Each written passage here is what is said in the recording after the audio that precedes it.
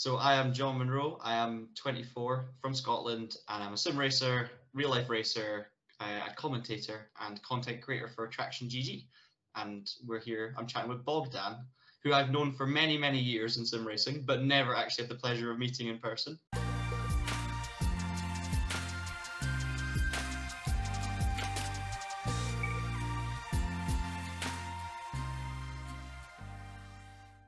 And also, another thing that I should add for John's credential is he's also a bagpipe singer and a singer overall. Oh, that's not quite, not quite. I did a bit of singing. I did a bit of singing years ago for a Scottish traditional music band, but that is a long time ago now. Yes, well, I have a video. But... Oh, amazing. I didn't even know those existed. But you have like a bagpipe, but then you're playing on some sort of like drum. For me, what's that called? Yeah, so it's a cajon. So basically, it's like a box you sit on, essentially, isn't it? So you've got bass down low, and then you've got a snare up high in the box, and you just sit on it and you just hit it and play bass or snare, depending on what you're doing. And yeah, it's a big part of. To be honest, it was a big part of my childhood. Like, I played a lot of music in school and was part of a lot of different music groups, and that, like, music and racing were both kind of my things when I was growing up. So it's weird because I don't do it very much anymore, but I've still got the cajon in the living room, and it sits there and kind of acts like a coffee table, which is quite nice, but I just don't really have the chance to play it anymore, which is a shame. Okay, and do you also sing, like voice? No, so I did. When I was in this, so I was basically in the Scottish Youth Ceilidh band, where basically you get a bunch of traditional Scottish musicians and you audition to get into this group, and you play a lot of old Scottish traditional music together, and you do concerts and stuff like that. So I got into this group when I was in my 3rd or 4th year of school, and I was playing the drums in it. But then as it went on, we also had some songs as well, where I ended up being the singer as well. So essentially, I didn't really go into it meaning to do singing, but in the last few years, we had a couple of songs, and I was given the part to do the singing. So I did a little bit of that, but it's really strange because it's a very small part of my life. So I would never say I was a singer, and I'm a terrible singer, by the way, now especially. Like, I could never sing, but it was a nice thing to be part of. Like, I did really enjoy it.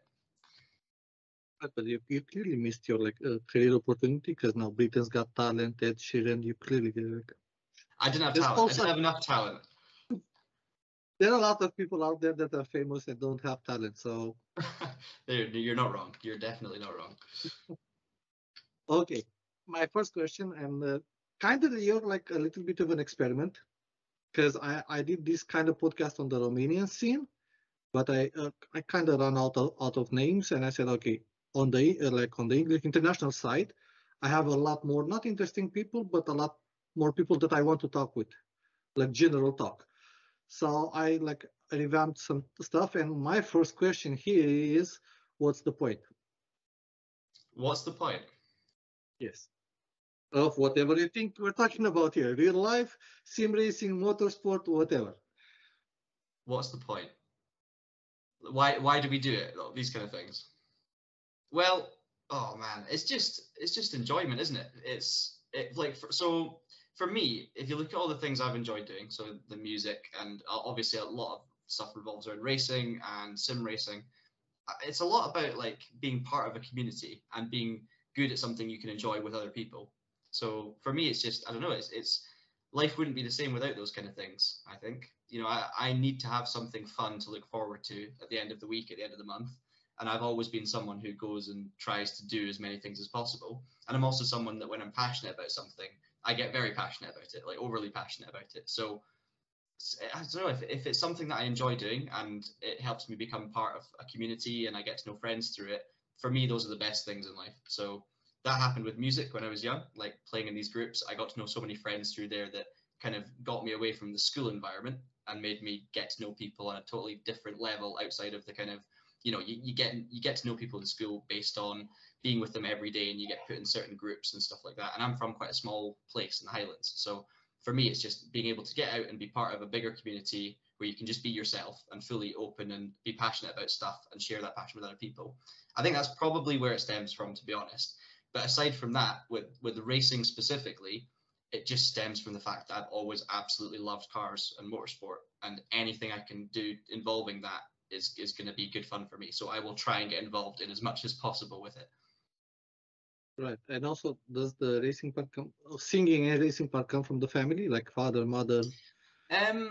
So the music probably comes from my mum, because she used to play violin when she was younger, but then she stopped doing it, and then we picked it up as kids. So my dad's terrible. He's not a musician at all, or a singer. He's the worst.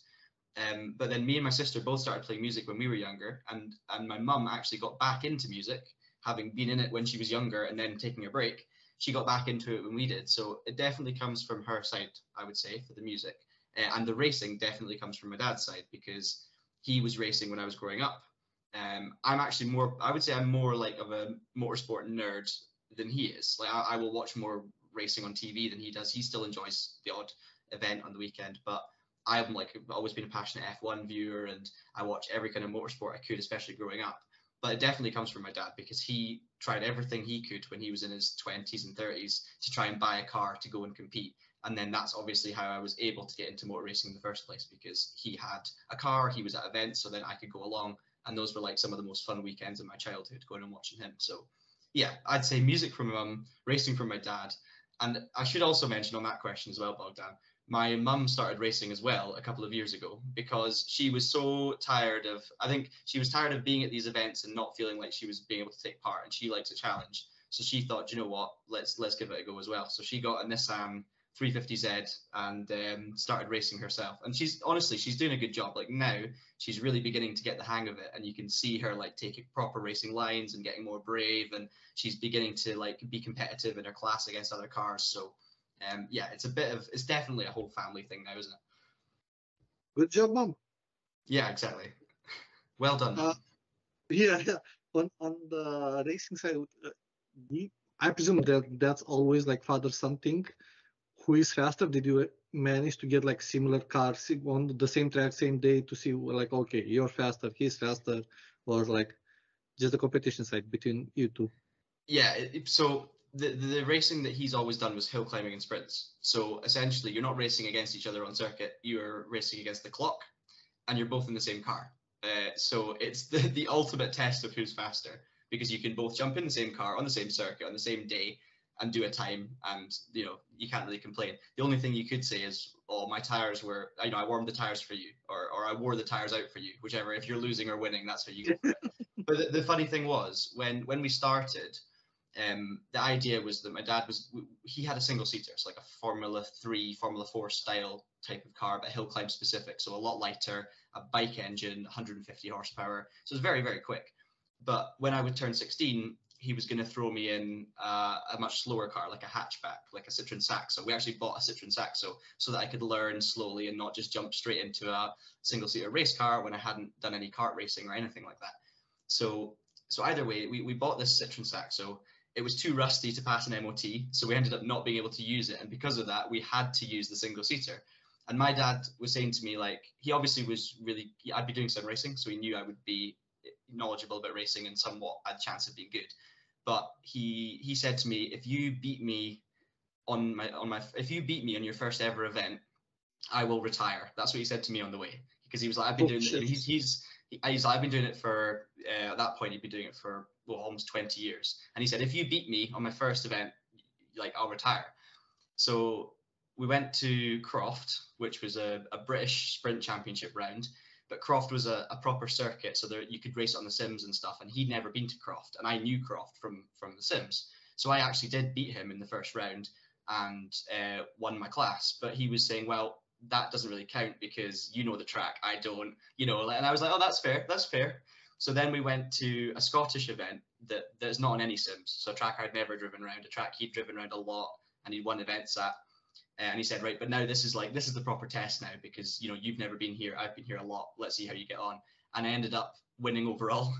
And so he basically, at that point, that became a running joke, because he obviously didn't retire, because why would he? But he just did not expect it straight away. And neither did I, of course. So that's always a funny story he tells, because yeah, like literally, if you beat me, I will retire. And then I beat everyone and won the whole event. And he's like, well, okay, that was a surprise, but there's no way in hell I'm retiring now. So since then, we've always raced together, but I've always had the edge on him. Let's put it that way. He's almost beaten me a few times, but I don't think, without like mechanical issues or other things at play, when we're just neck and neck and we both get the same amount of runs, he's been close, but he's never quite managed to do it. But I feel for you that I have a son now, and it's like, oh shit, I'm not gonna ever let him win.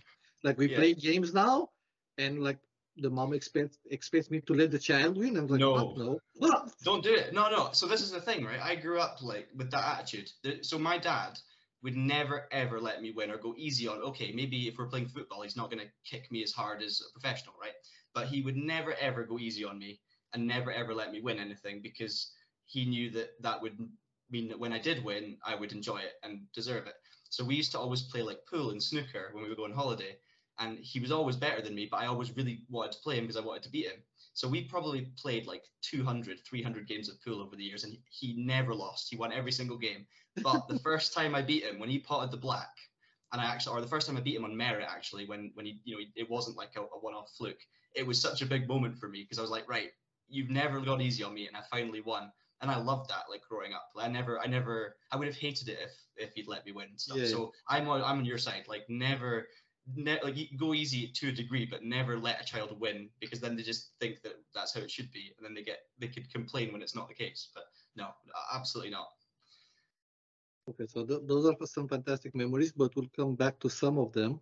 Let's get back to the current stuff. Present us, what sim gear do you have? Because in theory you have like two sim racing gears, because you have one at the office, I presume, and what the hell?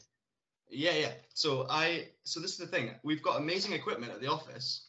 So because we work with Fanatec and Thrustmaster and Next Level, so we get all these fancy rigs, direct drive wheels, and we review them, test them. But I do not have the spare income to spend on fancy equipment at the moment. So I have a Logitech G29, and I race on the desk I'm sitting at right now, and it's just clamped on here, and I've got my pedals pressed up against the wall, so I've got my foot on the pedals right now. But that's what I've always ran with at home. I used to run with a G27 as well, which you will remember. Driving Force GT, all that stuff. Love those wheels, but I've never been in a position to go out and spend more money on a nice wheel, just because there's always been other things that I need to save for more important. So, but honestly, it does the job. It really does. Right, but then my question becomes redundant, because I was going to ask you, hey, does sim gear help you or not? Well, clearly you play plenty fast with the G29s. It does. It definitely does. Like we're spoiled at work, so we get to, as you know, we get to try all of the best stuff, and every day I'm making videos using different direct drive wheels and load cell pedals and all these things. It genuinely does make a difference, but not in the same way that people might expect if they're not into it. Like I find you can be very quick on a Logitech. Like I've raced in SRO and been competitive enough on a Logitech, but you always feel like you could have more. So I just don't quite have the feedback. Like when the rain comes and you're feeling for every little bit of grip, that's when it makes a difference. iRacing under brakes, for example, having the Logitech pedals really doesn't help on iRacing, because it's so difficult not to lock up. So when you drive, I don't really race on iRacing for that reason. So if I had better equipment, maybe I would give it a go. But yeah, with the current equipment, I can't justify it, because I know I would be better if I had better equipment.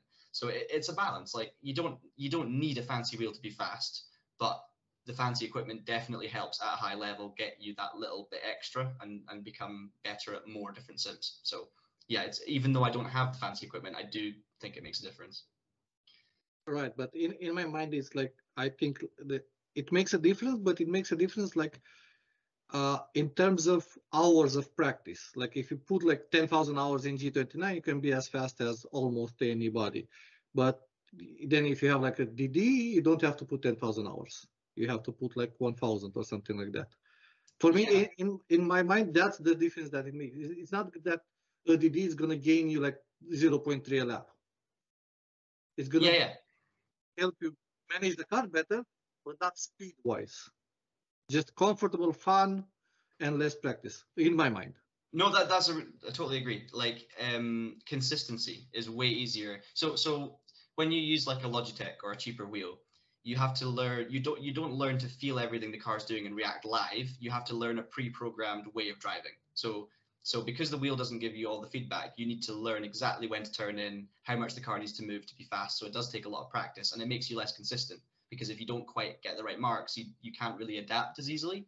Whereas when you jump on direct drive and everything, because you feel everything through the wheel all the time, you can actually react a bit more to what's going on around you, and you can drive more on feel rather than almost like, as you say, you have to get dialed into the Logitech. Like when I'm racing with the Logitech, I'm not thinking I'm going to adjust my things based on what I feel through the wheel. I'm thinking like I need to learn how to be fast, and then just like almost tell your brain to ignore the force feedback, ignore the lack of feeling, and just do it because that is the best way. So no, that is a very good point. Yeah, I totally agree. So if we have a scoreboard, let's say from now until the fancy, again, this scoreboard is like, is it better to race or is it better to wait for a more fancy equipment? Ooh, I reckon just put in the time. That's for me. Like, if you think about it this way as well, the ceiling of performance, like the maximum lap time or the best lap time you could possibly do, isn't affected by the wheel, because it's affected by the sim and the physics, and all the wheel does is translate feeling to you. So I think that you're always going to learn. The more laps you put in, the more you're going to learn. First of all, I think the better equipment comes in handy once you've got the basics. Like if you're already getting the basics and you're within a couple of seconds, then sure, less practice but better equipment would help you out. But I think until you're at that point, it's always going to be more practice and getting to know what you've actually got. Because as I say, there's nothing physically stopping you doing the lap times of James Baldwin or the top SRO guys. It's just you just don't feel the same things to be able to get there, if that makes sense. Right. So practice 1, gear 0. Yeah, I'd say so. To a point, yes. Yeah, like until you get very high level. Yeah. Being in your position, which part do you enjoy the most? Because you have been like a proper sim racer, a commentator, some sort of organizer, if not more serious, of that I know. You're a real life racer, bagpipe singer and overall singer of. So, which of these, all of the aspects, is like not the most important, but the one that you enjoy the most? No, that's so difficult. That's so difficult. It's honestly, it's something I've never sat down and really thought about what I enjoy the most. What I would say is, if I had the opportunity of doing a sim race and a real event at the weekend, I would almost always pick the real event. But there does come a time where, if you're doing lots of real stuff, you've sometimes it can get quite tiring, especially if the stuff you're doing is extra to what you need to do. So for me, it's been a strange one, because I've done Scottish hill climbing and sprinting throughout when I started racing, and that's all I did. And some British stuff. But then very quickly I moved on to circuit racing. After the first season, when it went really well in sprints, it was like, right, let's try and go proper circuit racing. So that was traveling down to England and doing all that stuff. So ever since then, I've kind of done full season campaigns in a championship. So I would never ever miss like a round of, for example, the Club Enduro Championship, which is what I'm doing right now in real life. I wouldn't miss a round of that for any sim race or anything, unless I had the chance to win, £1 million or something, where it might be worth doing. But that's never the case. I would pick the real race. But if it gets to a point where I've got lots of extra events that I could do, so for example, maybe there's a Scottish sprint event that I could do, but it's 500 miles away, and I'd be missing a round of like SRO with Jota, then in that situation, maybe I pick the sim racing for the opportunities. But it's a tricky one. It's something I can't physically answer, because I really enjoy all these different things, and I find it really difficult to like quantify them and decide which I enjoy more. But I mean, based on what do I look forward to the most, it's got to be real racing. Like now that I'm down south living in England and I'm more local to the circuits, I put a lot into that, and I've not really done much sim racing at all. Like since I did SRO last season, I've barely done any sim racing at all outside of work, just because there's been so much on, and I would say that it's been okay. I don't feel like I absolutely need it right now. I'm happy to just focus on the real racing and my job. Whereas if I was missing out in the real racing, I would maybe feel like I really needed that back in my life a bit more, because sim racing is in some ways is more stressful and more difficult, right? Because for sim racing, You spend days and evenings practicing, and you need to practice to be on the pace. So you'd be like, oh, I don't have much time this week, but I need to practice if I want to be competitive, and I'm racing for a good team. I'm representing my teammates. I can't let them down. I don't want to let people down. And you jump in and it's ultra competitive.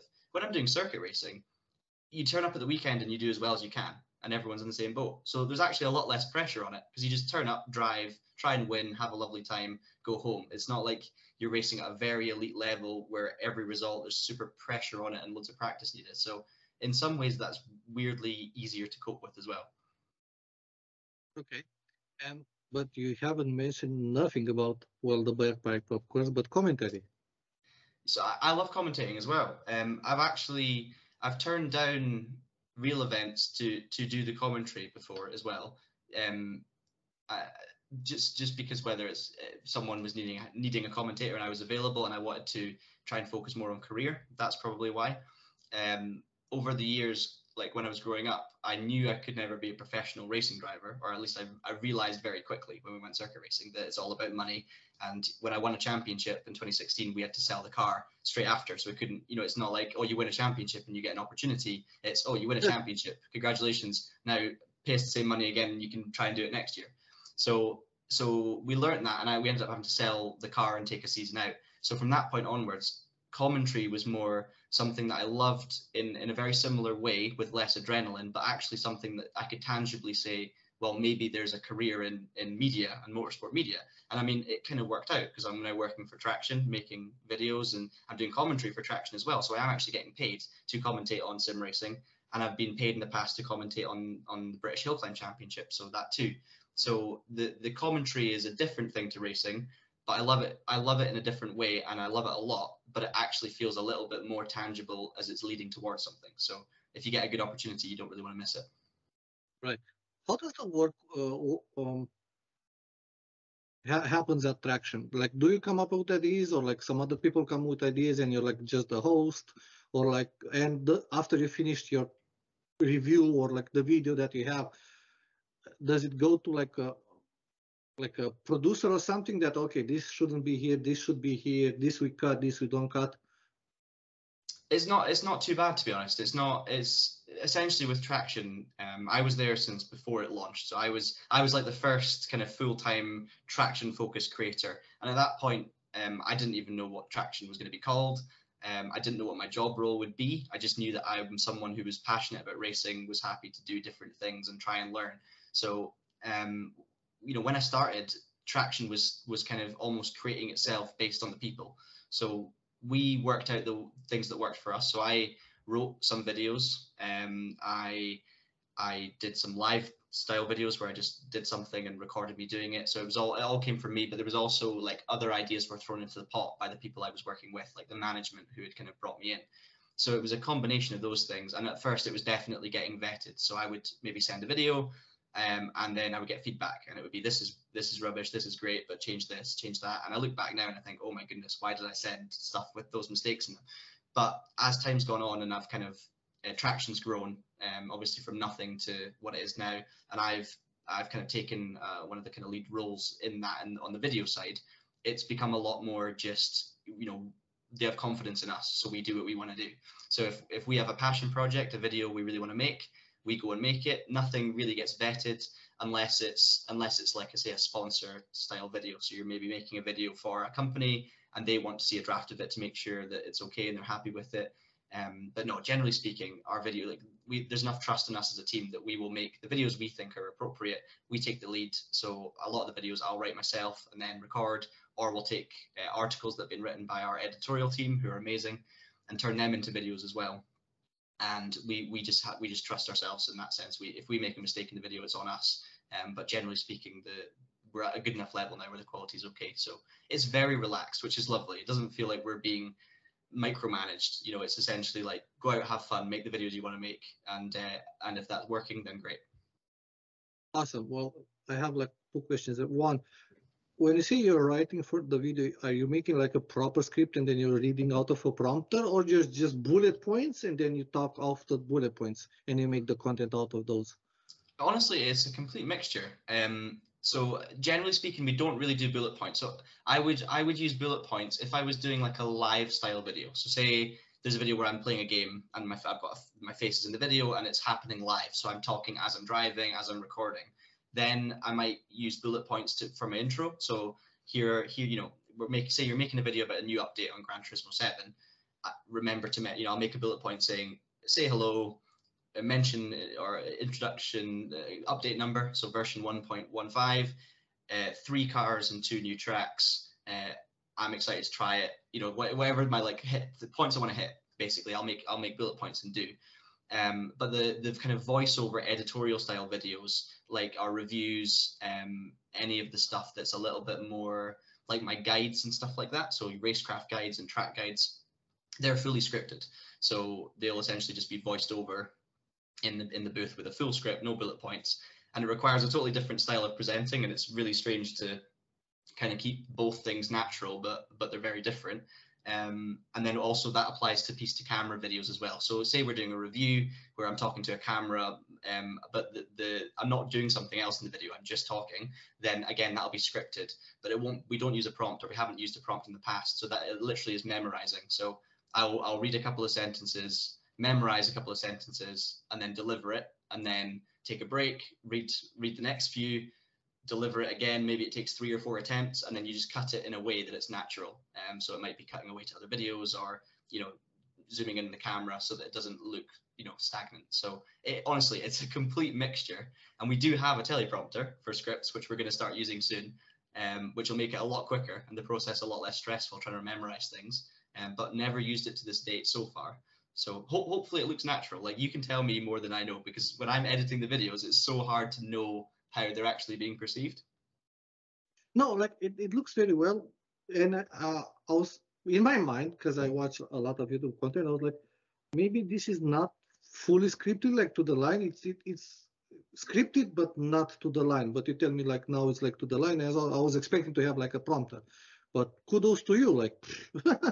Well, it's hard though, that, because doing it without a prompter but scripted, you're almost like delivering it through memory, which makes it harder to be natural, because instead of being able to just chat about something, you're like speaking and you're trying to remember what was the next bit, and it's like you almost break it into parts. You're like, this sentence is 3 parts. It's the first part of the sentence, the catchy phrase, and then the finale to the sentence. You're trying to memorize it as you go, and sometimes I feel like I come across a bit robotic, but that's a mixture of lack of experience and also just being comfortable with it. But it's difficult, and I think sometimes you obviously have to allow yourself to improvise a little bit, you know, and Yeah. You're never going to say it exactly, but as long as you say the right thing that you want to say, that's the main thing.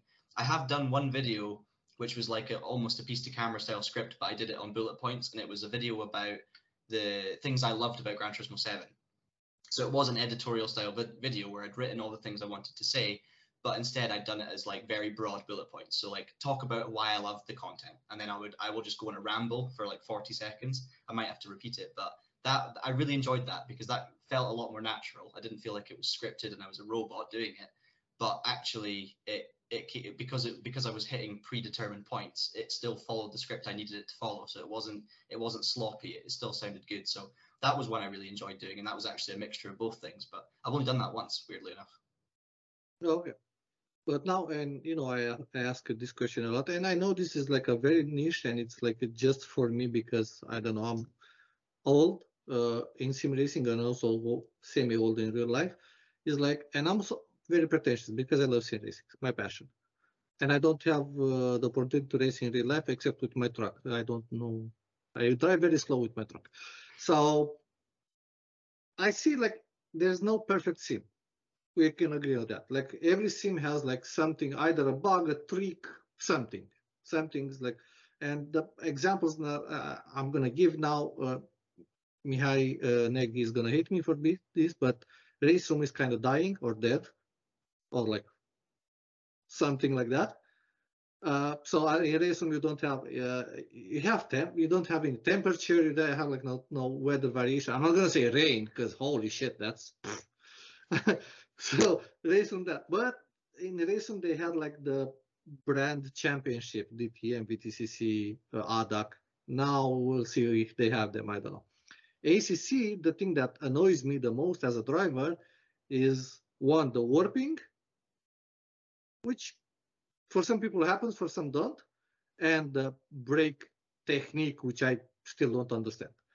But I'm a noob, so it's okay. And then iRacing, you have netcode, expensive, and then you have Air Factor 2, which there's some good championships there, but oh my god, you need like a big desire to play that game. You need like a big heart to play. And then the like the Forgotten Child Automobilista, which I love immensely. Like AMS is so great.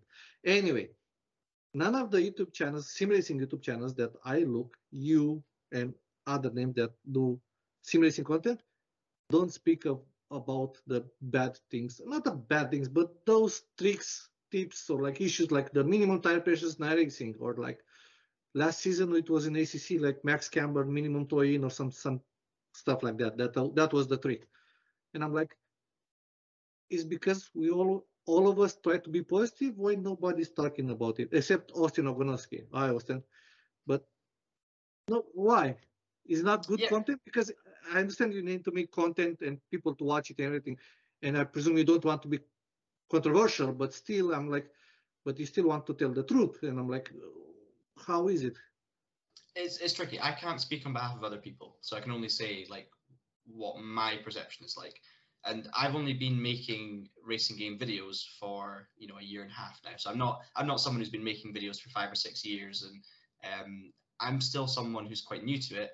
And honestly, like in general, and same in life, I'm not a confrontational person. I'm not a negative person. I tend to be I can be annoyingly positive at times, and I think that's not necessarily a good thing. That can be a bad thing. But when it comes to sim racing, like, when I'm enjoying doing something in a video, I'm going to focus on that and make sure it's clear, because at the end of the day, like the whole thing with making racing game videos is I'm really enjoying playing the game, and I want people watching to enjoy watching, but also potentially pick up the game and play themselves, because I want to bring joy to sim racing, because that's what I have. So when I enjoy a game, I want other people to be able to enjoy it, and I like celebrating the things people do well, because I think, like, I don't know any perfect game. Like, almost every game you talk about, FIFA, Call of Duty, all the big ones, they're all hugely flawed at the same time, and people complain about them constantly, but people still love playing them. And yeah, there is definitely a space for negativity, or for people to be critical. That's obviously a big thing. And I think in our more serious editorial content, like reviews and stuff like that, there is of course always the critical element. So we will be critical in things we can pick up on. I say I've not really done many full game reviews. It tends to be our written team, but they do a really good job on being critical where they need to be and being honest about stuff. And the kind of thing you would expect from someone who's doing a professional job of a review. But when I'm playing these games, I tend to try and play games that I enjoy playing. I try and do things on those games that I like, and I try and bring positivity. So if I'm enjoying something, I'll say it. If I'm finding something a bit disappointing in a video, I tend to try and balance it and be like, well, I'm not sure about this, but here we are. Because I think that I've done a few videos where I've not necessarily enjoyed what I'm doing that much, or just thought, what, this game isn't for me, or this isn't a thing, and I feel rubbish after it. So we'll put a video out, and I'm waiting for comments to come in, being like, oh, you weren't getting the best out of this game, you don't know what you're doing, and those kind of things I struggle with. So because I'm like, I feel like I haven't put my heart into that video, because I seem like I'm down about it. But actually, the truth is, I just didn't necessarily enjoy playing it that much in that specific video. So it's tricky, because you do get people on YouTube that are very critical of things, and we'll talk about the problems in games, but that's not really my thing. On a personal style level, I would rather just come in and talk about what video games do well and celebrate the good things, and acknowledge the bad things if they need to be acknowledged. But I'd rather just say, well, instead of focusing on what they're doing wrong, why don't you go and play this game because they're doing this right? Right, fair enough. I think I came up. I attacked it wrong. Like what I was saying is, like when you guys do it, and not you. I'm talking with you, but I'm talking in general overall. It's like the guys in Australia YouTube channel. Ah, shit, I forgot. Boosted Media. So when they review something, they actually they say, okay, we have 10 positive things they can work on it. And on a lot of game reviews or car reviews or something, I don't see that. But maybe it's my vision is skew. Anyway, moving on from this, what's the plan with the real life racing compared if you have the time to be a paid pro esport driver? like Mhm. I don't know, big championships. Like you said, real life is expensive. Do you see yourself, okay, now I'm racing this season with Miata and stuff. Do I see myself, okay, I need to go up a level or like up? Do you see having the potential to do that, or like you're gonna have like a For the real racing. yes? Yeah. So I realized quite young, and I talked about this earlier, that it's very difficult to make a career. You need to get sponsors on board. Even then, that's just to be able to pay for it. But to make a career, you need to be signed by a manufacturer who are willing to spend money on a contract on you. And it's not many people are in that position. Or you get paid by a big sponsor who will give you a wage as well as paying for the seat or whatever the arrangement might be. So I kind of I accepted it young, and basically ever since then I've just been really grateful to do anything. So doing like Club Enduro in an MX5, of course I would love to be having a shot at British GT or going to Le Mans or doing British touring cars. But at the end of the day, I would rather do 20 sustainable years in a lower spec championship that's more affordable than doing one season in a high spec championship where I'm really stressed about pleasing my sponsors, doing a great job in the race. Oh, I've let myself down here. I've not done a great race. Are the sponsors going to be angsty? Are they going to be hoping for more? There's pressures that come with that I wouldn't necessarily enjoy. And honestly, I would much rather take sustainable motorsport where I could actually just race cars for fun and not worry about it too much over a year or two of stressing. And I've seen it with a lot of young drivers where they're fully career focused, which I understand, and they go up through the ladder, they go up through the ranks, and they race in higher series, but they're always at the end of the year struggling to get the money to be back on the grid or to move up. And okay, it's great. Like a lot of them, it pays off in some ways, and they end up in big series, whether that's Porsches or GT cars or anything. But it's so hard to sustain because then you do a year in that, you're continuing to progress, you're getting good results, and then you get to the end of the year, and with this time I don't get the money together, and suddenly it's like you've failed. Your career is at a point, you've been doing well, and then you're off the grid the next season. And at that point in your head, you're thinking, I had something good and I've lost it, and it's not as good anymore, and it's going to be hard to get it back, and you're going to struggle to take yourself down 3 career steps, for example, just to be racing. You don't want to see yourself going from racing in GT3 cars to suddenly racing in scrap old hatchbacks in a club level championship. You know what I mean? So it's a balance for me, and I think great the people that do that and have a few good seasons. It's awesome. People that sustain it, well done, even better. But I've never seen that as a realistic possibility unless a sponsor or someone comes along and I can give them value. So if they want to spend money on me to go racing with their logos on the car and I can do something for them, then I'm perfectly happy to do that, and I would love to do that. But realistically, so many good racing drivers never even get the chance to drive a race car or be on a racetrack. So I get to go racing every year in a sustainable fashion, which so many people don't. I just love every minute, and that's all I can focus on. And if opportunities come up in the future, amazing, but I would rather just focus on what I'm doing, and if it leads to anything good, then great. All right, and then comparing them, make a parallel with like if you had the time or the chance to be like a pro, you already were like with Jota like a pro esport driver, but like getting paid like I don't know, for me like a dream. Even though if I don't like the decision is and I don't agree with it because I'm a former athlete and like it is a sport, but it's not like a sport. So I understand that, but it is what it is. I didn't make the decision, and also I don't agree with like Gran Turismo, but I presume they have the most people. So but for me it will be like, oh my god, to go to the Olympics because I was an athlete and I know I watched track and field and Usain Bolt. So I'm like, man, to go to the Olympics, holy shit, that would be so amazing. So do you have that in your mind, or for you like because you have real life pro esports is like kind of like second or third down? Yeah, I think first of all, let's take it realistically for a start. I'm not quite good enough and don't have the time and the commitment ability to go and be a high level professional esports driver. So yeah, I could hold my own in a high level field. I'm a decent driver. I'm a good driver, but if I do as best as I can and put all the effort in with a really good team, I'm not going to be right at the top. I might make the top league. You know, I might make it to the final or whatever. But that's me being realistic. So therefore, in reality, no, I never go chasing it, because I see how much time and effort really talented people put in to be on the cusp of success in terms of, okay, prize money, you know, getting into the top 5, getting in the top 3. Incredible people miss out on those things because it's so competitive, and it's essentially more than a full-time job if you want to do it well, because there's no limitations. Like, if you want to win the top level esports event, there's no one stopping your competitor doing 14 hours of practice a day. There's no law to say you can only work 9 hours a day and you have to take an hour lunch break, and it doesn't work like that. It's if you have the time to put in the practice and commitment, someone will. So therefore, you've got to do as much as possible all the time, and it's not a guaranteed thing. You can get taken out, you can have an internet drop, you can just struggle for pace. So realistically, never, for a while it was maybe a thing where if I can get myself in a team and it might lead to being paid, it could be a great thing on the side, but never ever have I seen myself as being in a position to actually go professional in esports and focus on it.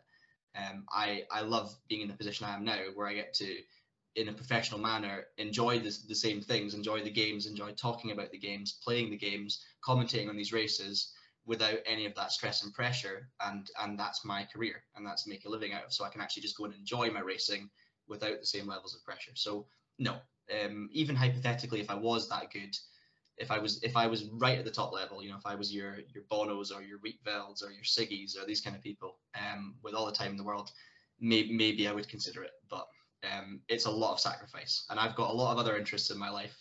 I'm a busy person, so I would really struggle to put absolutely everything into that basket. I'm gonna make a small shout out here. Hey Misha, did you hear that? Reedfield, yeah, he's fast. I have this Romanian guy, race room, top division in race room, and when Reedfield joined the race room, I said, Misha, watch for this guy, because I know him from back. He's like insane. And I presume he didn't like race room. He wasn't that insane. And then Misha kept trash talking back to me. Hey, you said he's insane. He's like, man, shut the fuck up. You don't know what you're talking about. No, like, people are different on different sims, right? And it takes time to adapt. But yeah, like, Rietveld is incredible. I remember when I joined Precision, when he was there, and this is when I was young, I signed a big contract to join Precision Motorsport. And it was Keithley and Sorensen, Kilov, Lauritsen, all these people, and Rietveld. And it was just incredible, like absolutely incredible. These guys were so fast consistently, and it might take time to jump. It's not easy to jump from one sim to another and be right at the top level, but give him a bit of time, he'll be on top of pretty much anything, Yeah. So you mentioned, now I have to brag, as Kilov, Sorensen, and Lauritsen. They all came from me. Yeah. Of course. Yeah, I remember. Those black cars menacing at the front of the grid. Yeah. There were some interesting times, let's say. Honestly, Touring Pro Series was incredible. That was it for me. That's where it all started being such a big passion, and that's where so many of my friends have come in this industry. Like, that's how I know so many people, and probably why I'm doing this now as a career is all because of how incredibly immersive Touring Pro Series was, not just as a race series, but as a community. Like, you felt like you were part of just this massive organization and this thing with driver rankings and podcasts and races and teams and rivalries. It was amazing. Was like beyond, like, and I know I bug Robert a lot and everybody around me, but no offense to you or like Lewis or stuff like that, but for me the best commentary I heard was Ryan Carlin. Yeah. And for the love of God, Ryan, come back. Like, shit, man, like, what the fuck? It's like, no, maybe it's like nostalgia. Yeah, I enjoy the current commentary a lot, but Ryan has like, every time he did commentary, he had like certain words that he would, like poems or stuff that he wanted to hit, and he will insert them like randomly. It's like, holy shit, where'd that come? I don't know. I enjoyed it very, very, very much. So Ryan, come back already. It's funny you say that. For me, one of the things that actually got me into Touring Pro Series, the first thing I ever heard about it before I joined, I was ill. I was very ill on holiday in Malta, and all my family were out on the beach and wanted to go for a walk, and I was in the house, unable to get out of bed, do anything. I was really bored, and I went on YouTube, a great site called YouTube. I recommend people should go and try it out. You might have heard of it. I went and found, and something came up in my related stories, and it was Virtual Clio Series 2, and it was the first round at Poznan, and there was this guy called Keith Barrick in commentary with Danny Asbury, and you had William Levesque. You had at the top, you had William Levesque, Toby Davis, Gary Lennon as well. Hi, Gary. All of these, and there was just this incredible race. And honestly, I remember it so vividly. Like, I remember where I was, how I was feeling. I was watching this race at Poznan, opening round of the season, and it was the best race I'd ever seen. It was like 3 of them, and I can't remember if that was the right 3 names in that battle, but those were kind of the guys at the front in general. And they were swapping positions like every 2 corners, bump drafting, and it was just completely switching between them. And I remember watching, and I was a kid at the time. I was only maybe 13 or something. And I remember watching this and thinking, these guys are celebrities. Like, to me, the names, I didn't know I'd ever get to speak to them. You know, that they were like pro racing drivers having this incredible battle. Keith Barrick with his bouquet and all that commentary, the best ever. And I was thinking, if I got in that series, how cool would it be to race in that broadcast with that much epicness and that much racing and that much gravitas and actually do it? And that's how I got into Touring Pro Series, because the next season I was like, I need to find a way to get involved in this, because if I can get into the top 10 and be part of that broadcast, to me that was like, I'm going to be on TV, like I'm going to be famous and be part of a race that's so exciting to watch. So yeah, that was an amazing memory for me, and I'll never forget it, honestly. Yeah, TPS for me, and also race department, man, a lot of memories. And I know maybe we sound old now but I don't know, back in the day, because it was more, I don't know, we're more passionate. I don't, at least in our bubble, the people were more passionate and they were willing to grind more, were fierce on track. And now you're like, you get all of these people. I'm going on iRacing, and all of the people, oh my God, you cannot be 2 seconds faster. I'm like, what the hell are you talking about? I'm putting 8 hours. I need 2 seconds fast. Like, oh, but it's not fair. And I'm like, what? I agree. I also think nowadays it feels quite, I think it's because there's lots of money involved and there's professional teams, and everything feels a little bit muted and a little bit serious. And, you know, it's like doing a job. You know, you win, that's the job I set out to do, and it's all about this, and it's about, you know, continuing the work. And I feel like back in our day, it was like we all just, for that 1 minute, or for that like 4 hours on the weekend or on the Wednesday evening when there was a broadcast, we all felt like we could be superheroes. Like, we all felt like we could be celebrities in this race and like live the life of a pro driver. And the commentators were absolutely on it as well. I remember you taking pole at Lime Rock. There was the second. So that was my first TPS season, the Virtual Clio 3, which after I'd watched the broadcast of Virtual Season 2. And I ended up with leading the first round at Snetterton, which for me was like, oh my goodness. I remember watching this last year, being so excited, and now I'm leading it and I'm in a broadcast. This is insane. And then the second round at Lime Rock, you got pole. And I remember your teammate, Alexander Rhodes, had put in like 1,500 laps of practice or something. And it was like, because we used to have live racers, didn't we? Told you exactly how many laps everyone had done. And at that point, everyone was just so passionate about getting to the front and having a good battle. And I totally agree with you. It feels a little bit more corporate now, but that's probably because it's a bigger thing now and there's more people involved and there's more money in it. But back then it was like, here's just a fun community having, you know, as you say, trying to have their moment, you know. Yeah. My greatest memory, and I'm going to brag about it, is like, I think 2016 race room. And it was Ryan and Danny on Nürburgring, and I was like top 5, top 10 with like Kunze, Dorniden, all of that in the Lada. Ben Sabanki as well. Yeah, and who do I pass? Lerner as well. Everyone was there. Wiesemüller. Yeah. Robert. I passed one of my former drivers in the last corner, and Danny said, oh, Mr.C needs to be tested for drugs or something like that. That was like, for me, like, yeah, that's my moment there. And I had like a few far in between, but it was amazing. Anyway, let's go for some fun stuff now. Yeah, I could sit, by the way, and talk about Touring Pro Series with you for like 3 hours, but we're not going to do that. But we could definitely. One more memory I'm going to say.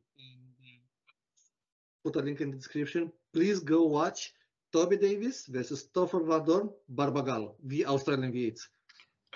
That was like bumper to bumper. I don't know, 1 hour, 2 hour race, whatever, 90 minutes. I don't give a shit. They were bumper to bumper.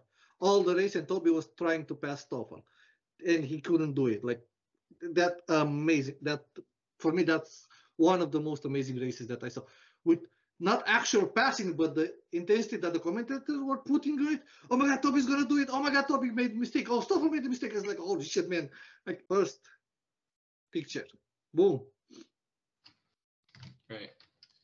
Let's have a look. Your mic cut out there a little bit, but you're back, so I think we didn't miss anything. So we're okay. Okay. Yeah.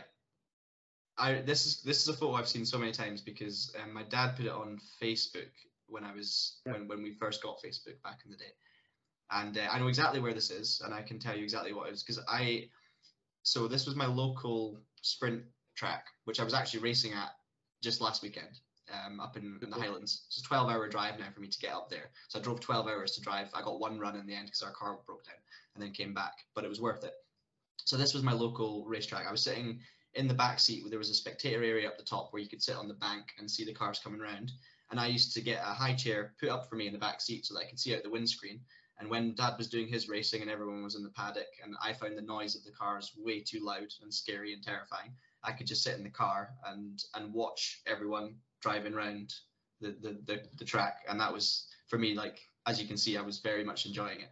Like, even there was a chap as well called Sandy Finlayson, who unfortunately had a stroke, and but he was back in the paddock again last weekend, which was incredible.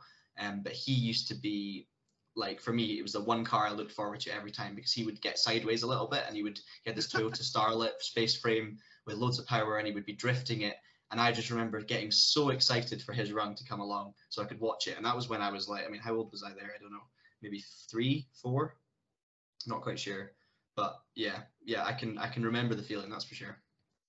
I'm glad that you explained, because I was thinking, man, I know for sure that they had better child seats than that. Yeah, don't worry. Do not worry. I did not go home like that. Okay. Like, back in Romania, we didn't child seats, so like, what the hell is that? No, just put your kid there and whatever. Next picture. Let's see. Okay, this was me in my first year of school because I had that tracksuit jacket. I used to, when I was a kid, I loved like horrible tracksuits that I would now look at and think, not in a million years would I ever go near them. But yeah, I used to wear them.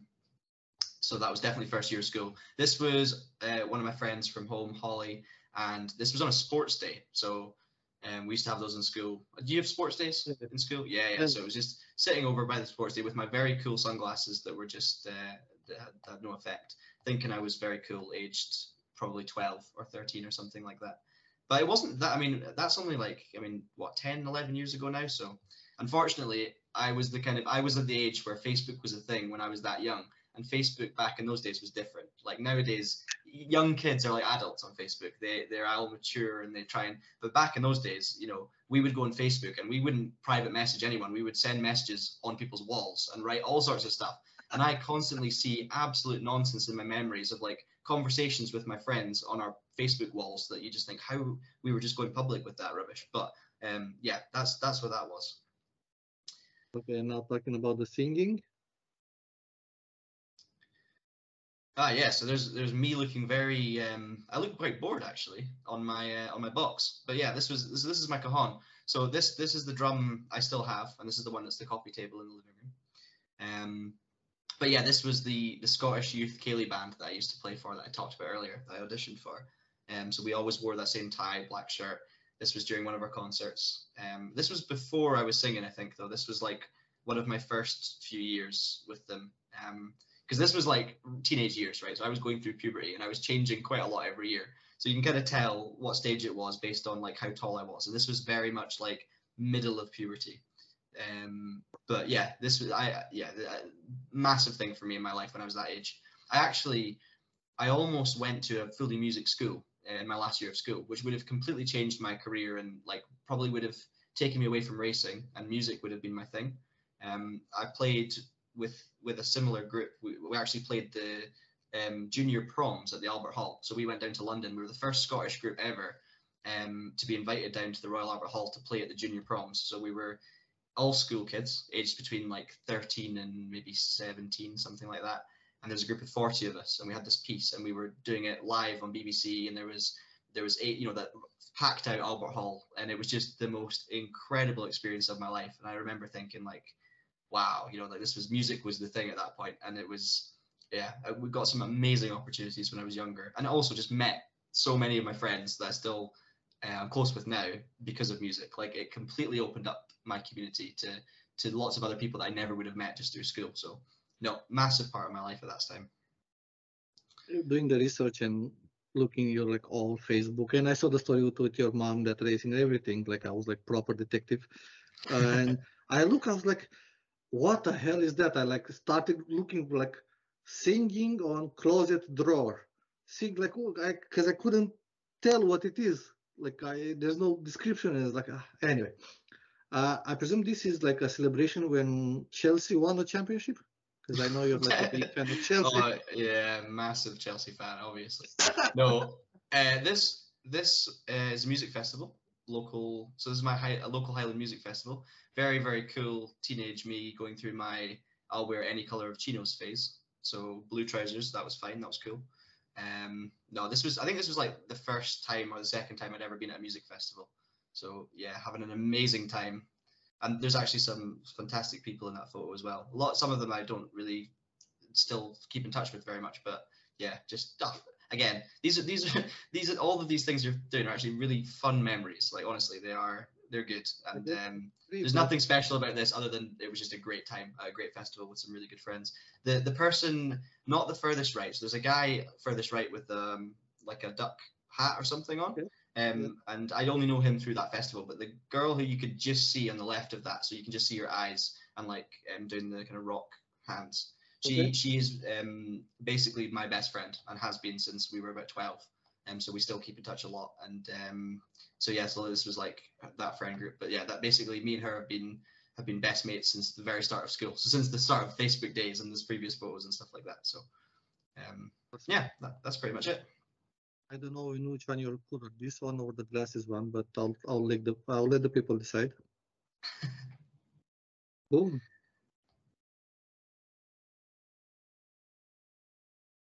So this is actually so in Scotland we all wear kilts, as I'm sure lots of stereotypes and people will know.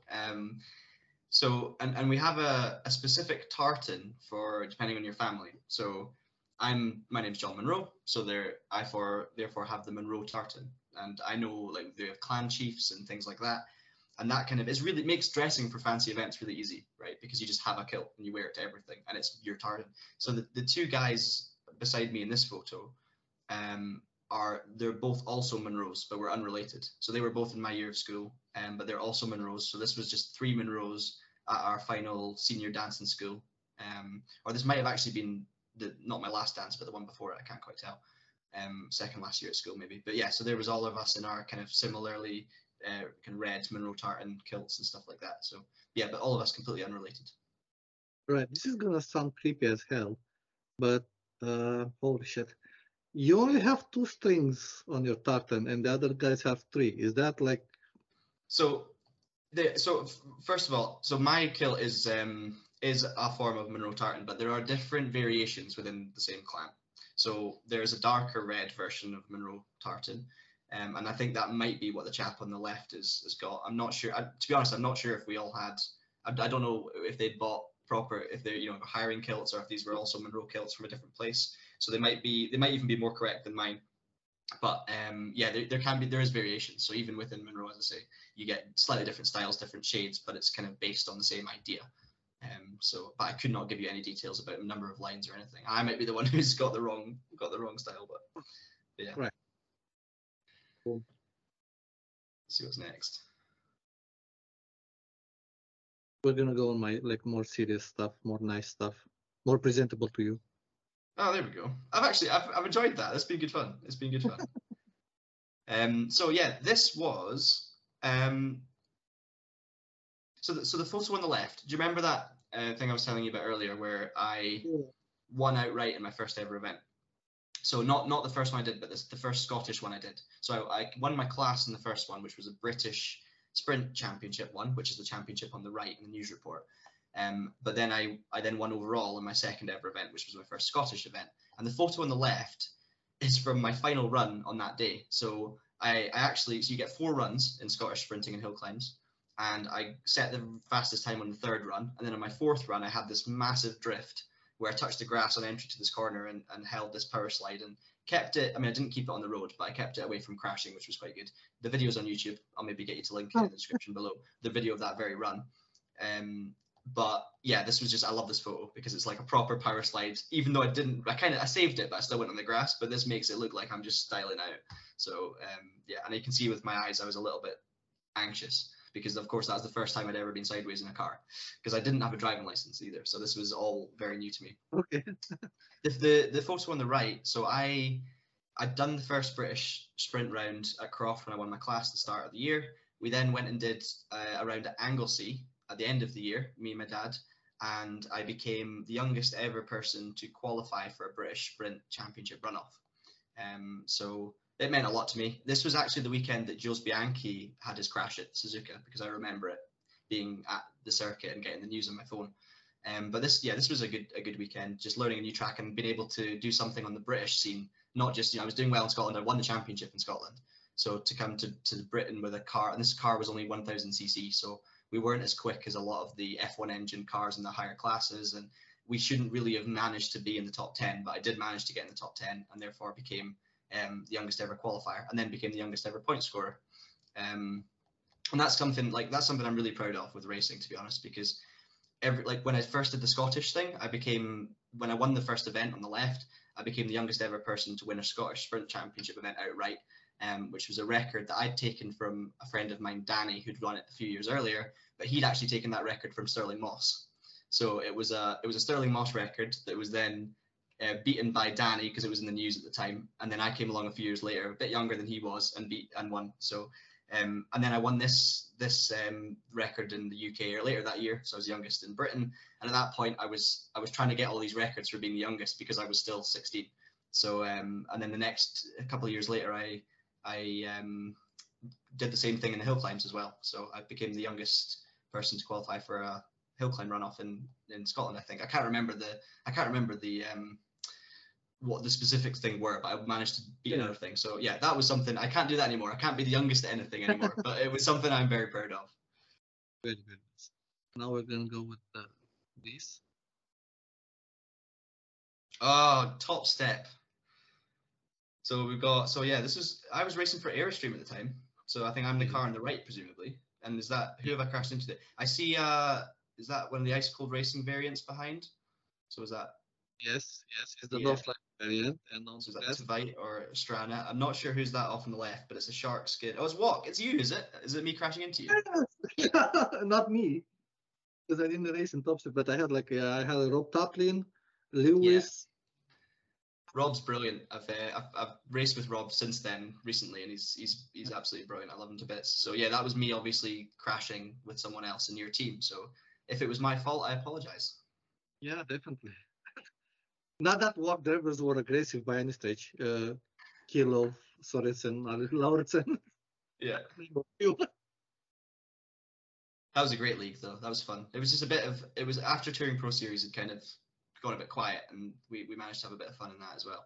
This photo is Oulton Park. So when after the earlier photo of me becoming the youngest British qualifier, the next year we thought, right, I'm breaking all these records, let's go and try and see if I can make a career. So we went and raced in the UK, and that's why we ended up in Mazdas, because I thought I'm going to learn loads. If I race in single make MX-5s that have British touring car drivers coming in and competing, Abby Eaton had won the championship the year before. It was very competitive. And I thought there's no better way than to throw myself in the deep end and learn racecraft against like 29 other Mazdas. So this was, I'd gone down previously to test a car, but the guy who had organized it had told me I just needed a race license, whereas in actual fact it was a track day, not a test day. So I needed a road license, which I didn't have because I was 16. So we went all the way to Oulton Park, which was like 450 miles, to be told I couldn't drive, and then had to go home. So that wasn't very good. But then eventually in January, I managed to pass my driving test after a complete nightmare trying to get it booked amongst the snow and everything. And then a week later, because I had my test, I could go down and do my first track day, which was in this MX-5. So we bought that car. It became the white car with the orange and black stripe, which you might have seen if you were looking through some photos. And that was my first ever day driving a Mazda, first ever day in a big circuit, not doing a sprint in the single seater. And my dad on the right looking very proud and happy as well. So yeah, that was an amazing day. I learned a heck of a lot as well. I realized how fast other people were on that day. Let's go back to some serious stuff now. More serious. Oh, very serious. Yeah. So on the left, the first time I ever raced at Spa, amazing opportunity. It was a one-off at the time with TWP, who I now race for full time. They basically said, we've got a seat, we'd like you to come and drive for us. So I went and did that. And unfortunately, the engine blew up as soon as my teammate got in the car and did his first. So I did the first half of the race, had fun. He went in, 1 lap later, the engine blew. So we didn't finish, but I was delighted because I was at Spa. And as you can see, I was very, very happy indeed. The photo on the right is a Halloween party where I am clearly climbing aboard Donald Trump. I don't think anything else needs to be said about that, really. True. I think the photo speaks for itself. And Donald's looking better than he ever has done. Definitely. More recent. So this was a photo taken when I was doing a Traxion live stream. So I was streaming with my friend Rich. We were doing a Lego stream. So we basically reached an agreement with Lego, which was it's amazing to work with brands like Lego and actually officially be doing stuff for them that they're promoting. It was amazing. So Lego had sent us this BMW bike that we had to build. So Rich was going to build because I'm rubbish at building things. And we thought, right, why don't we do a challenge where and we pitched this to Lego. We said, Rich will build the bike live on a stream, and we'll work out roughly how long Lego expect him to take. So Lego told us, we think he'll take about 10 hours. And I said, right, well, I will try and do 10 hours worth of driving on a game and try and beat him. So essentially I was like, I'll do 50 laps of the Nordschleife and 50 laps of Macau. I worked it out, so it should take roughly 10 hours.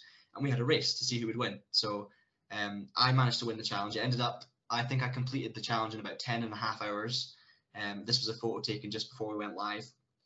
And Rich, he finished building the bike after 11 hours and 45 minutes. So it was a very long stream. It was a very long day. All of our colleagues had left the building by that point, so we were just kind of in on our own. But it was a load of fun. It was really, really good fun. And it was nice to have some people watching the whole thing as well. So lots of people were very engaged. And I think that's a really nice photo because I feel like someone got a photo when I wasn't expecting it in that work environment, looking semi-serious. But it's great. We have photographers in Traxion that sometimes just take photos. Cameron, who I work with, is amazing, and he'll get photos that you didn't know you wanted or didn't know you had, and you look at them and think, that's such a good photo because I look like I'm enjoying myself and I'm in a work environment, and so I really like that. I'm gonna up you one on that. I have a better. Oh no! Actually, two. Is it Donald Trump again? Oh yes. Yeah. So on the right, as you can see, I'm a princess because I was given a crown. I think that was my birthday, and I was given a crown. So there's not much more to that one. The one on the left, I look far better in that one than I do in the Lego one, don't I? This was a video idea that I pitched and that I heavily regret, as you can see. But no, I thought we should do a series where, in Facebook groups, people are always like, whose fault is this?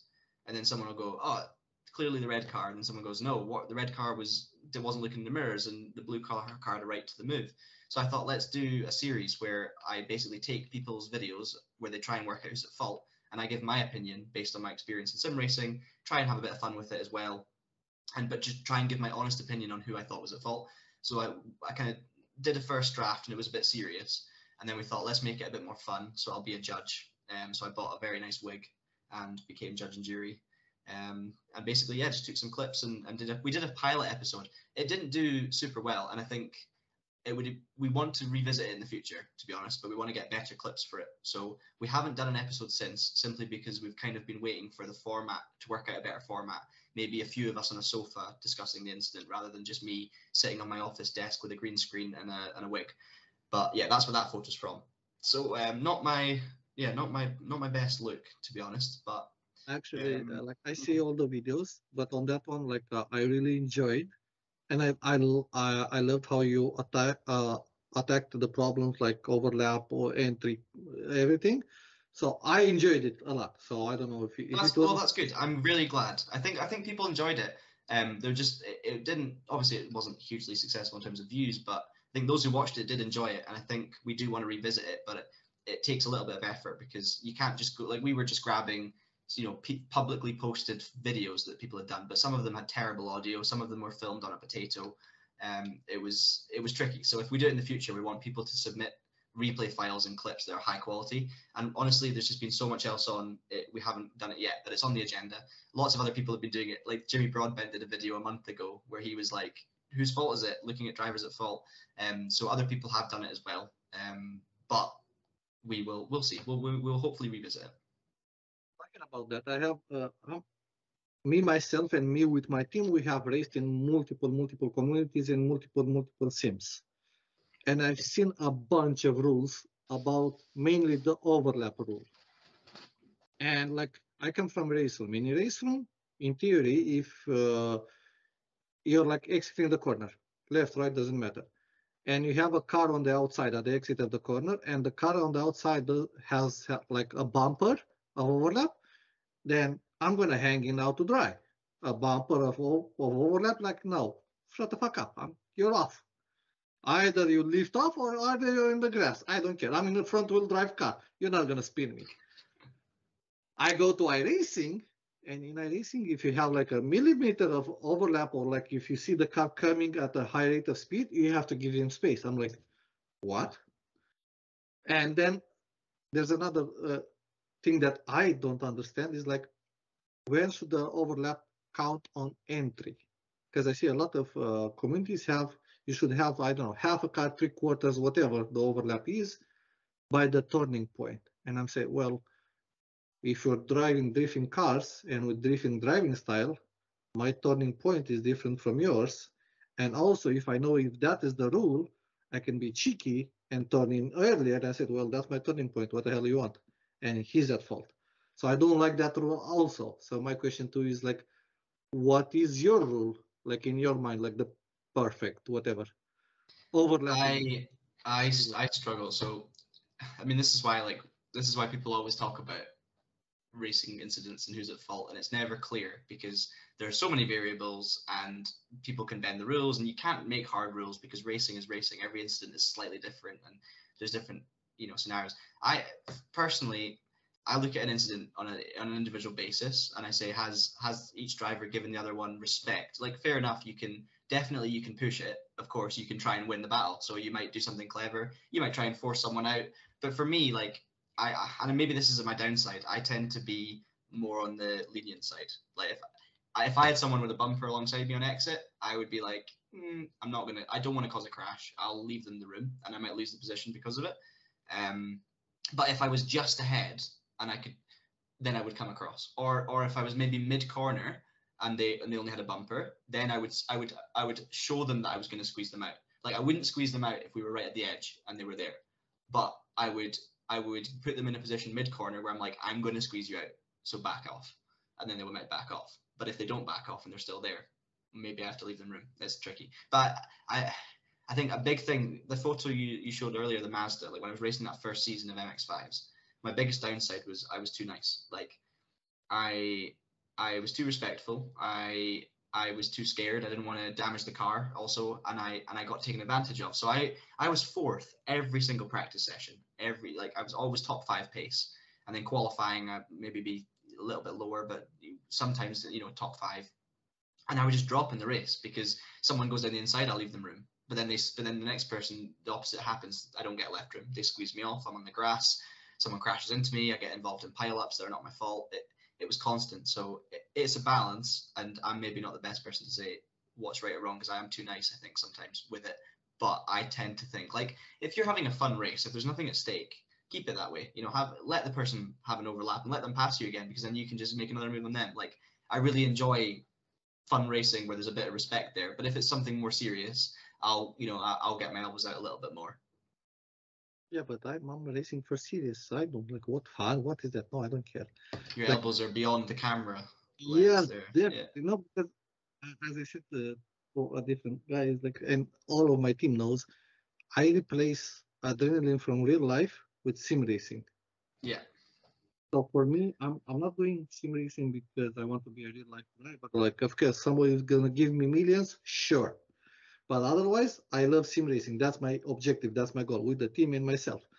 So, and also like I need the jolt because in real life I cannot have it anymore, or I have it, but it's in a truck. And how much jolt can you get from a truck?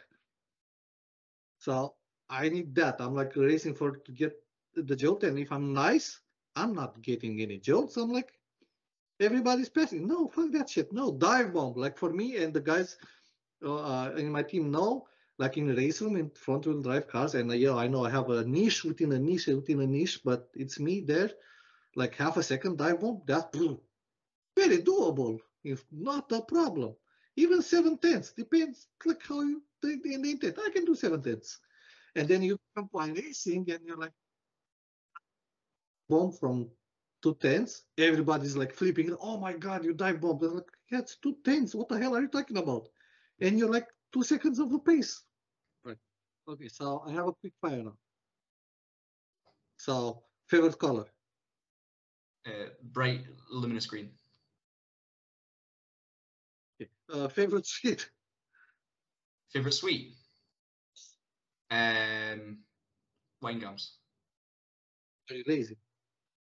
Yes. Cats or dogs? Cats or dogs? Dogs. Nickname. Don't have one, I would say. Weirdest thing you have eaten. Weirdest thing I've eaten. Oh, boring answers like snails and stuff. Yeah, not sure. Not I don't. Nothing majorly weird. Right. Nude beach, yes or no? No. Uh, warm weather or cold weather? Warm weather. Just a mustache. Would you rock like just a mustache? No. What's the most boring thing ever? Cricket. I think that's a lie. Actually, that's not true. Shopping. I would probably enjoy Somebody. cricket if I sat down and learned it. Shopping. We'll go shopping. I can't be arsed with shopping. I get so like my when I go shopping. Sorry, this is quick fire. I appreciate this, but this needs to be said. When I go shopping, I need to get the things I want to get and leave because there's no point wasting my life in a shop. But some people really enjoy going around slowly and going down every aisle and picking everything out. And for me, I'm like, that's half an hour I could be watching a race or doing something that's not shopping. So shopping, 100%. It's called being a man, mostly. My dad's bad. My dad takes ages in the shop. I'm actually my mum that's like me. So me when we're shopping, my girlfriend and my dad, they'll take an hour and a half happily. Me and my mum straight to the till, do everything fast. Yes. Yeah. I'm like in the department because like if I do like regular shopping when I come home, my wife wants to be alone because she stays with the kids all the time. So I take the kids and I fly through the shop and then we do something else. And but when I go with my wife, yes, it's a little bit a lot slower. Controversial answer to that question, actually, reverting. I really cannot be bothered with like wrestling or fighting or like Oh, okay. boxing. I have no. I love sport, and that's why I wasn't sure. You know, cricket I would enjoy if I learned the rules. I love sport. I love watching sport: golf, tennis, football, racing. But I cannot in any way be bothered with like martial arts or with boxing or fight. It doesn't do it for me at all. I get none of the interest from it. I would be paid to watch it, but I definitely wouldn't watch it for free or let alone pay for it. Okay, I get it. I am so kind of in that boat, but a little bit, not so. I watch all kinds of sports if I have time, but MMA fighting box is like towards the very back end. Anyway, coming towards the end now because oh my god, we're talking for a little bit. Is your thing like is your life all of it around motorsport racing, sim racing, job, or whatever, or do you have like, okay, I'm gonna go with the lads out and have some proper fun? Somewhere in the middle. I because I have a big passion for motorsport and I'm involved in it. at home and with real racing, I'd say a lot of my hobbies and a lot of my extra interests do involve motorsport in some way. So I'm not like a laddie lad at all. I'm not big. I do enjoy like the odd going out to a pub and catching up with friends. I really enjoy that, socializing in that way. But I don't have like I've never been like I've never gone on like a big lads holiday or been part of like a friend group of males. I've always mixed with male and female, and that's so therefore there's a lot of people like the kind of a lot of regular things that people do and the kind of normal way of living when you're from the UK. I kind of tend to be more introverted and quiet, and I would rather have a great community of friends through like sim racing and through music, playing music together, going to music sessions, doing stuff like that. So definitely like that kind of thing. But I would say, you know, even though a lot of my passion involves around motorsport and a lot of my weekends involve motorsport, I definitely make sure I find time for everything else. Like as I say, as you know, I haven't done any sim racing really outside of work, because I do so much in work. I don't want to spend, especially for my partner as well, I don't want to spend my whole evenings on my PC doing the same thing or doing sim racing. I want to try and do other things. So I will fully go away and try and join in with other stuff and do other stuff as well. So yeah, somewhere in the middle. Quite a boring answer, but yeah, I'm not extreme either way. I'm very passionate, very busy with motorsport. Like talking a lot about motorsport, as you can probably tell. But yeah, definitely keep space for other things. Don't get burnt out with it. Okay, and the last serious question: should sim racing merge with real life motorsport, or should they be like they're like similar but completely parallel lines? I think they need to be parallel, because they're just very different things. I think sim racing is a fun way an accessible way of competing in motorsport and getting the fun of a good race and also just the fun of the community and everything like that. But they are very different, and real motorsport is all about the money and all about, you know, it's just a different thing. So there definitely should be crossover, and I love that because people who are interested in sim racing are probably interested in it because they like cars and racing. So therefore, you know, there should always be crossover. And I think those lines are becoming way more blurred, by the way. I think how do you define someone as a sim racer anymore? If someone's 18 and they go into real life racing, oh, they were a sim racer. Yeah, but who wasn't a sim racer these days? You know, like kids, if kids are into racing, they're all going to be sim racers.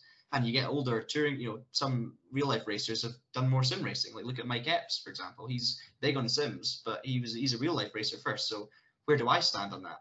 I used to be a sim racer. Then I started real life racing, and suddenly I was the real life racer doing sim racing. Actually, I was a sim racer first. I was a sim racer doing real life. So yes, the lines are very blurred, but they're two different things, and they need to be considered as two different things. And I think there shouldn't be some sort of competition over which is best. They should just, you know, they should both be enjoyed as different forms of motorsport, but entirely different. Right, I agree with that. Different, some blurring, but different.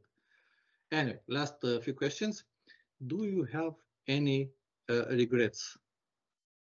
No. Like, no. No. Okay. No, quite simply, I love what I get to do all the time, and I don't. Yeah, there's no specific time I think, oh, I just wish I'd done that or wish I'd done that.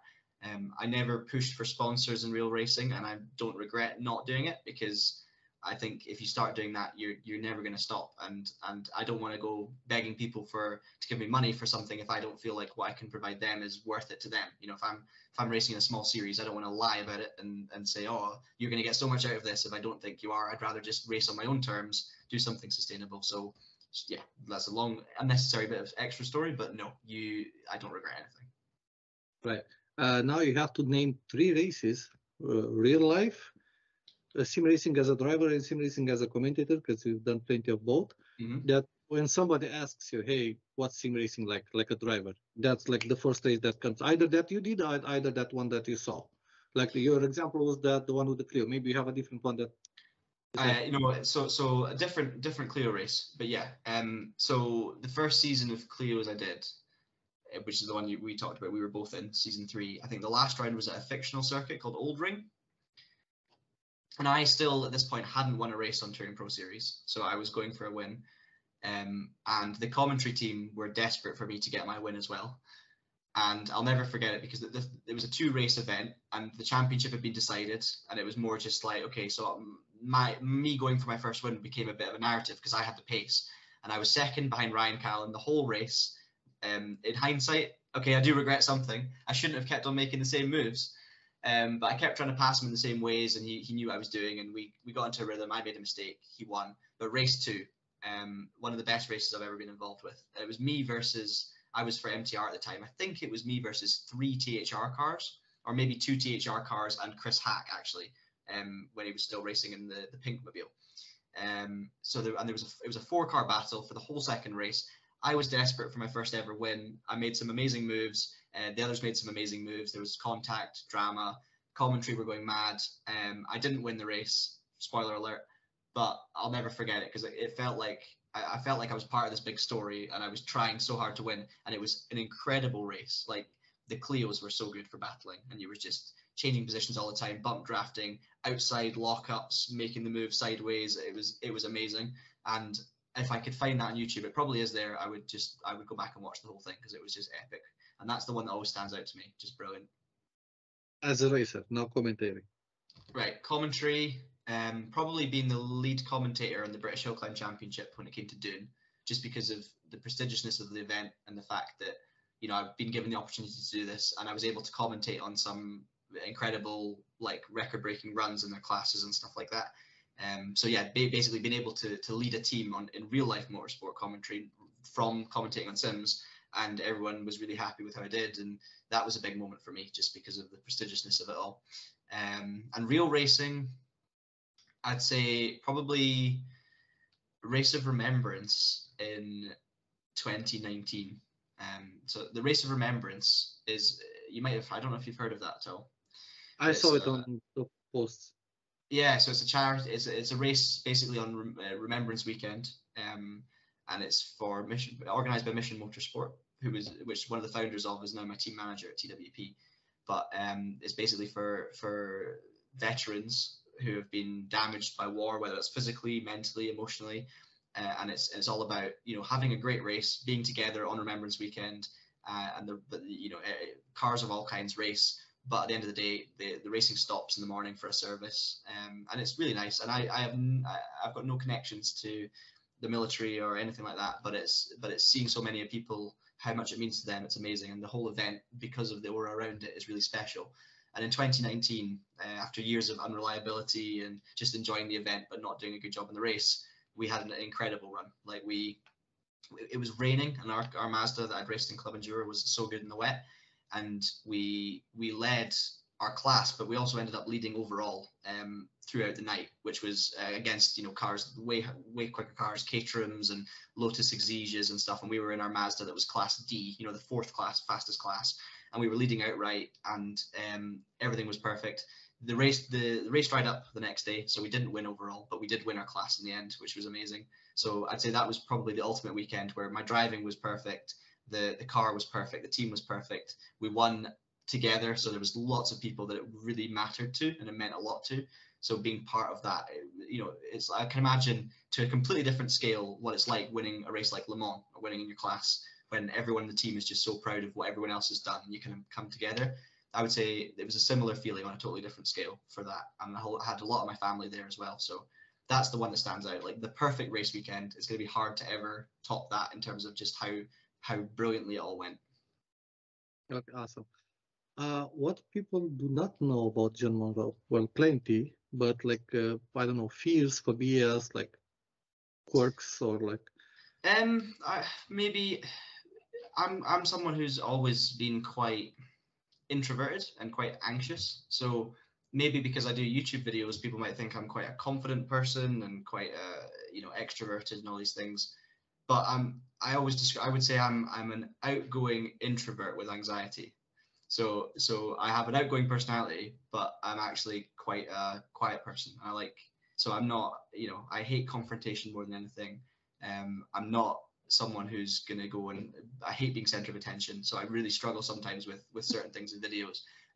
But because I love racing, and because I've got quite a, as I say, outgoing personality, that's maybe something that people might not kind of know. So I guess if you know me, you know exactly what I'm like. But to those looking in at videos and stuff like that, it's probably something I may be quite hard to read, I guess. Maybe you wouldn't really know what to expect if you met me in real life. But yeah, I'm fairly similar to what I'm like in videos. Right. And the last question is driver excuses, be it sim or real life. Best excuses or? Best driver excuses, the one that you use, like in sim or in real life. Oh, well, for real life, it's for the last few years, it's been straight line speed, and it's an excuse. It's a true excuse, but it's an excuse nonetheless. And I hate talking about it because it's a genuine reason why we're struggling through a problem that we've got, not just a lack of performance. It's like, no, we have something wrong with the car. But I hate being the one to say, oh, we didn't win because we were slow in the straights because of a problem. So that's definitely one. A lack of practice is a big one. Sim racing all the time. Oh, I just didn't put enough hours in. I didn't have time. I was rushing, so I was delighted to even be only a second off the pace. Lack of practice, big one. That's probably the big two, to be honest. I use that one a lot. I use it more than I realize, and it's just because it's an easy win, isn't it? If you're struggling a little bit, well, they probably practice more than me. Setup as well. I'm useless at car setups, so I will use that as an excuse. I can't adapt to setup to save my life. So yeah, blame the setup, blame lack of practice. But at the end of the day, it's all just lack of talent. Right. Okay. Well, John, I had a blast. Very, very enjoyable. I hope you did too. Yeah, it was superb. Thank you so much for having me on. And good luck to you in everything you do. Thank you very much. Cheers.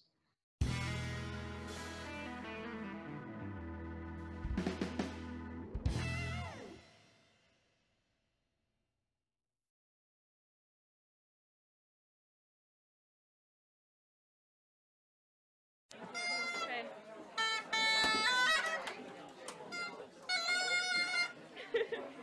Pay attention, John. Good hair. Oh, no, I can't do this.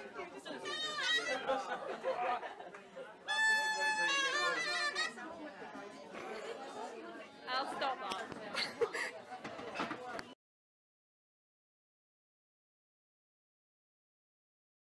Oh, I like your artwork.